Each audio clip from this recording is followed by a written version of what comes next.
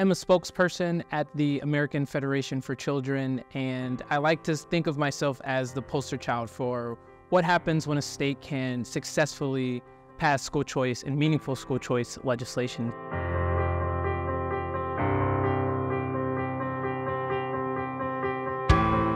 Surrounded by poverty, crime, and low expectations.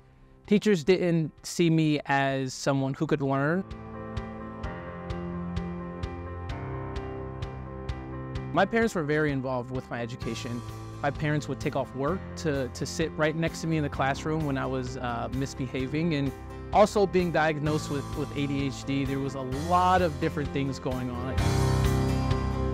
And one day I go to school and a Spider-Man shirt, this really cool Spider-Man shirt I got for my birthday, and a couple of kids came up to me during recess and started pushing me around, and I ended up in the principal's office with a bloody nose and buttons ripped off my shirt, and I was just absolutely demoralized.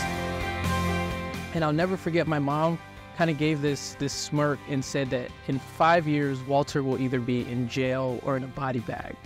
And we don't have time for either of those things. And unfortunately, that was the reality in the community that I grew up in. And so she grabbed my hand and we homeschooled. She homeschooled me and my older brother. I'm number 2 of 6 children.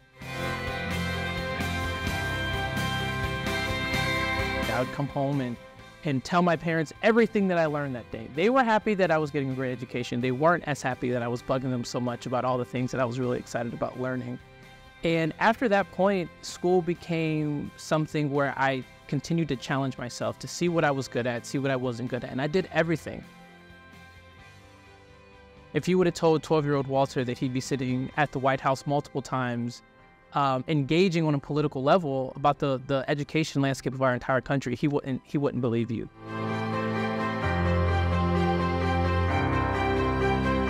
There are kids who can be saved today.